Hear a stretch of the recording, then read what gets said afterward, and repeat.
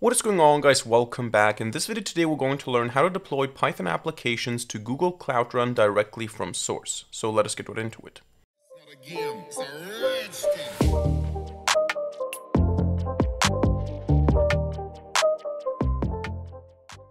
Alright, so we're going to learn how to deploy Python applications to Google Cloud Run directly from source in this video today.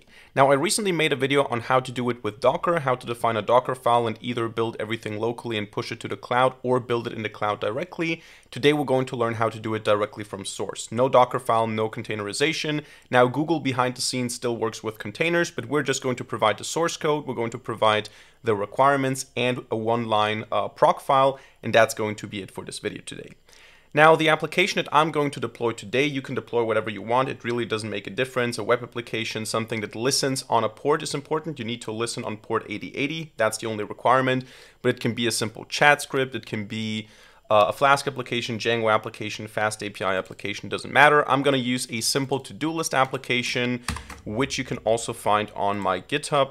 So you can find it here in YouTube tutorials and then to-do list app Flask. And this is a very basic application. You can add stuff to it, you can delete, you can edit, and you can check. That's basically it. Doesn't really matter what we're deploying here, but this is going to be the application that I use here. So this is what we want to see in the end online in the cloud.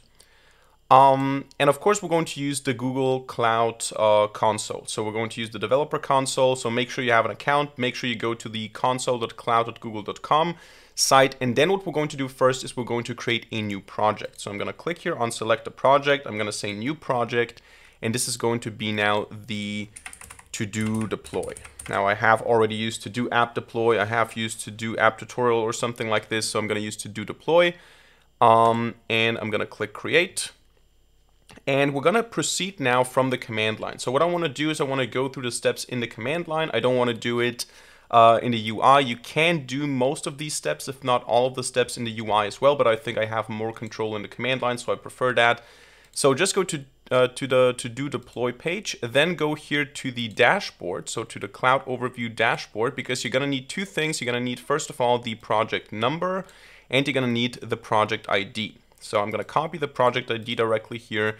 And what you're also going to need is the Google Cloud CLI. So you need to have the command line interface, the Cloud CLI, and there are multiple ways to install it. You can just Google Google Cloud CLI installation for your operating system.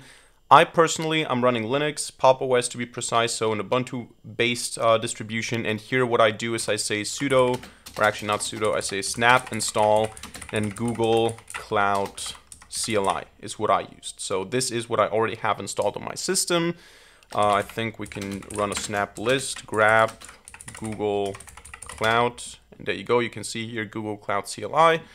And that is what allows you then to use the following tool, gcloud. This is the thing that we're going to use in the command line here. The first thing you want to do if you haven't run this before is a gcloud init. I'm not going to do it now. And I'm also not going to do gcloud auth login because that's going to prompt me to log in. I'm already logged in on my system here. So I'm already authenticated with this account here with Neural 9. And once you have done that, once you have done the authentication, what you want to do is you want to say gcloud config set project, and you want to provide the project ID that we just copied. So make sure you don't have additional white spaces here. But that is what we're going to do here. So that is the command, which is going to select this project as our working project. There you go, update it.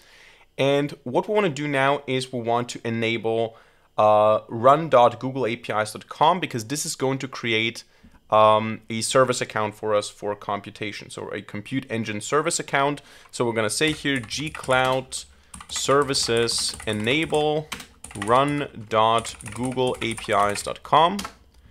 So this is what we want to do here. This is going to create now our computation account, and this computation or compute engine service account will be what we use in order to deploy everything. And what we need to do for this account now is we need to add permissions, or we need to add a role to it so that we can actually build in the cloud. So we're going to say gcloud projects add -iam -policy -binding, And now we need to provide the following things. Project ID first. So we need again to copy, if you don't have it copied anymore, you copy this again, you put it in here, and then you say -- member equals, and now we need to provide a pretty long name, which includes the project number, not the project ID, but the project number.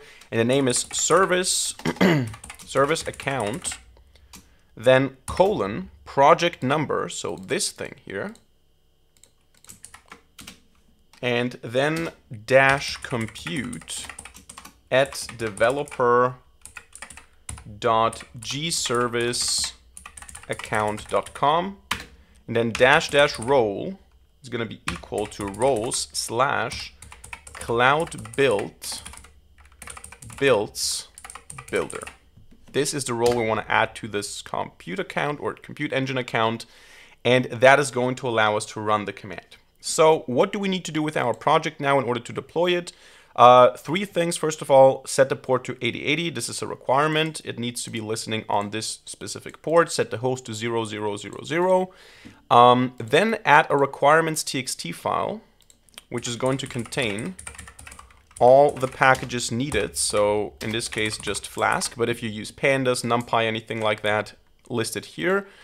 And then we want to have another file, which is going to be a proc file with a capital P. And in here, we're going to have one single command. And this single command is going to be web : so for the web, what we want to do is we want to say Python 3 app.py. This is going to run the app.py file on the web. That's it, basically. Now, how do we actually deploy this? Very easily. We just go now to this directory. So in my case, I'm going to jump to current. In here, I'm going to go to the to-do list application. And here now I have my source code and the proc file. So what I do here is a simple gcloud run deploy, and then -- source is the current directory. So period or dot. And then what I can do now is I can define a service name. I can select, for example, to-do list app Flask. It doesn't really matter. It's a default. Then it asks me, do I want to enable the following APIs? Yes, I want to.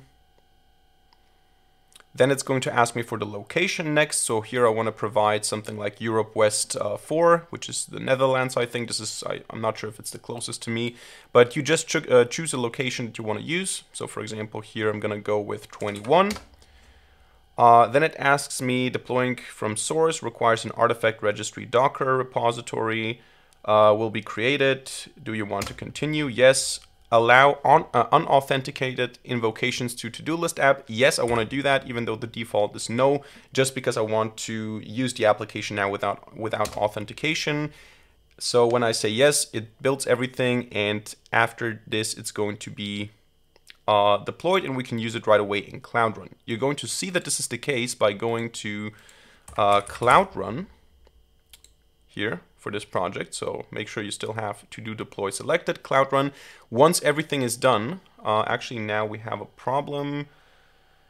Does not have access to the bucket. So let me just double check this here.